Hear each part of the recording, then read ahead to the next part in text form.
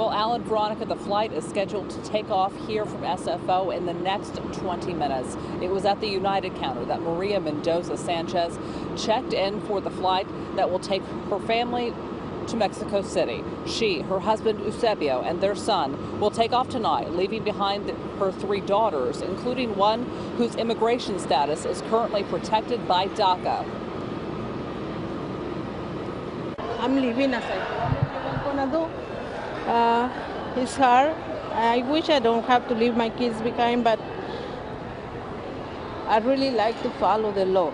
And although I've been offered sanctuary in many places, taking it is a federal offense. And when I came to this country, I was very young.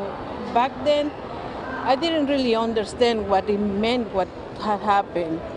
I didn't came because I was trying to violate anybody's rules.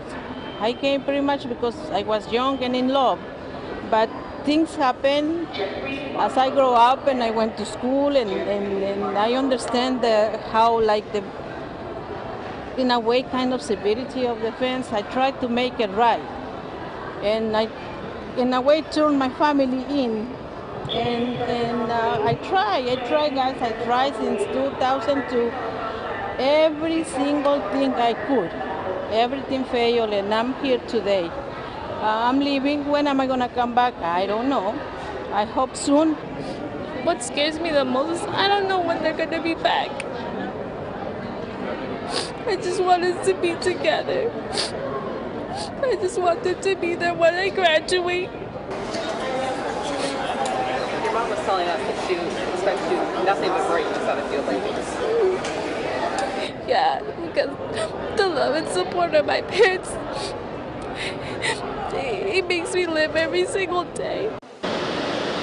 Now, efforts by Senator Dianne Feinstein to get a last-minute stay for Maria and her husband, who have lived in the U.S. for more than 2 decades, was denied. Now, Maria says she has been working up until the last minute at her job as a nurse.